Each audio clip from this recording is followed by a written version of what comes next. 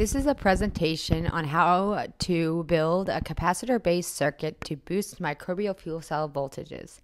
The capacitor circuit design is based off a design seen in a recent publication entitled Capturing Power at Higher Voltages from Arrays of Microbial Fuel Cells Without Voltage Reversal. The authors of this publication are Younghee Kim, Marta Hatzell, Adam Hutchinson, and Bruce Logan. First, we have a list of components that you need to build this circuit. There are, as you can see, very few components, and all of them are relatively cheap. We have a breadboard, a microcontroller, a DP, DT, or double pole, double throw switch, capacitors, and wire. As you can see here, we have the breadboard, which is the foundation of your circuit. It is comprised of columns, which are electrically connected, as well as rows, which are electrically connected. It's good to allocate your columns to certain electrical sources beforehand, such as your power source or your ground. Next, we have the Arduino Mega, which is the microcontroller that we chose to use for this circuit.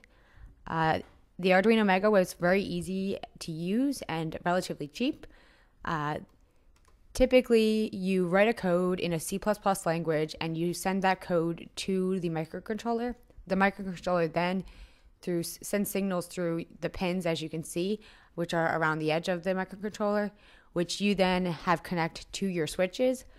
We were able to send very simple signals to turn the switch on or off, to charge or discharge our capacitors. The switches, which were connected to the Arduino, are listed here. There are many different kinds, but primarily we have a single pole, single throw switch, which is primarily just for on-off applications. Next, we have a single pole double throw switch, which has two settings, which is nice for charging and discharging. Then there's the double pole, single throw, and double pole, double throw switches, which are essentially two single pole, single throw switches in one, or two single pole, double throw switches in one switch. We chose to use single pole, double throw switches or double pole, double throw switches because we wanted to be able to alternate between charging our capacitors from our microbial fuel cells and discharging our capacitors to our external resistance. Next, this shows the internal workings of the double pole, double throw switch that we used. It's an 8-pin switch. Pin 1 is used to power the switch. It's on or off. It receives a 5-volt signal from the Arduino Mega.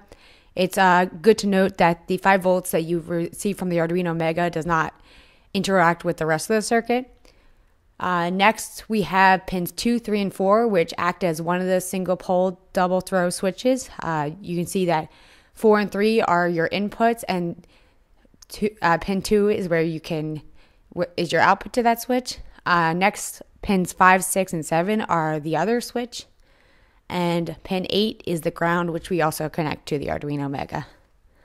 It's also good because all these switches usually come with data sheets which show you what each pin does. Next, we have the capacitors. We looked at a lot of different types of capacitors and sizes. On your far right is a 1 farad capacitor, which was the largest capacitor that we looked at. But we also looked at using 10,000 and 1,000 microfarads. We found that depending on how much charge you wanted to store between charge and discharge, different size capacitors were ideal. We wanted to optimize the switching speed, so we chose to use a smaller capacitor, such as the 10,000 microfarad capacitor. And once again, here's a list of components that we used for our capacitor circuit. As you can see, it's very simple to use. Next, we are going to actually show you how to build a circuit and describe some of the functions. Hi, I'm Younghee Kim. I'm going to explain how to boost voltages from microbial fuel cells without voltage reversal problems. We can use a pretty simple electronic circuit as shown on the slide. And on this circuit we have 2 capacitors and 2 double pole, double throw switches sitting on a breadboard with several pieces of wires for connections. And on the top of this slide, you can see a simplified circuit diagram. And on your left hand side of the diagram, we have multiple microbial fuel cells, or MFCs. In the middle, we have a capacitor circuit, which is identical to the picture shown below. And on your right hand side, we have an external resistance. Let's take a look at the switches. With the given switch positions, the capacitors are connected to MFCs and disconnected from the external resistance. So I'm going to remove the external resistance part, the red lines, to make the diagram even simpler. Now this is charging mode. During the charging mode, the capacitors are charging from the MFCs, and the MFCs are arranged in parallel, and the capacitors are also arranged in parallel. And this parallel arrangement eliminates any possibilities of voltage reversal problems. Okay, when the charging is done, then the switch is flipped to the other end to connect the capacitors to the external resistance, making a disconnection with MFCs. So I'm going to do the same thing. I'm going to erase the disconnected green lines. Okay, this is discharging mode. During the discharging mode, the capacitors are discharging stored potential energy to the external resistance. And one important point here is that the capacitors are arranged in series so that we can boost the discharging voltage. And if we want even higher discharging voltages, then you can have more than just two capacitors.